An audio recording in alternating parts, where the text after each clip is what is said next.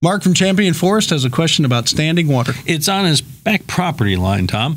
Mark writes, it's been there a couple of years at a low spot on the neighbor's yard. That's gross. A couple of years. And he does not know where it's coming from. You know, it's not the pool. They had that checked. The water district says our water usage is not on a line, but he said the problem is happening on low ground that should be higher for drainage, and there is a sewage line, but the water doesn't smell, so they don't know where the water's coming from. So, Tom, how can they find out where it's coming from?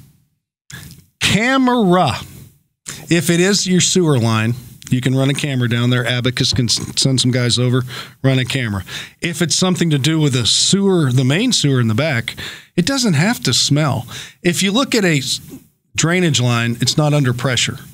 So the clean water can just kind of filter up, and all the solids and all the fun stuff goes down to where it's supposed to go. You like the fun stuff? Okay.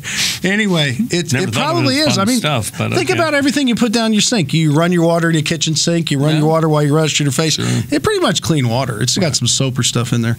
But it's not going to smell. And I have a feeling running a camera through your own drain lines to see if you have any breaks is the first step. After that, it's probably the sewer line. And it probably has nothing to do with drainage unless it's only there after or during or after a rain.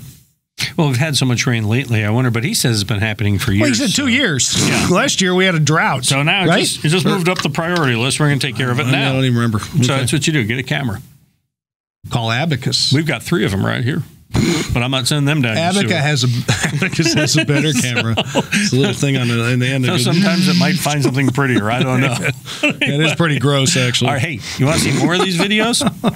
Tell you where to go. Or do you not? Well, whether you want to or not, I'll tell you where they are. It's free. They're under the Ask Tom tab at HomeShowRadio.com.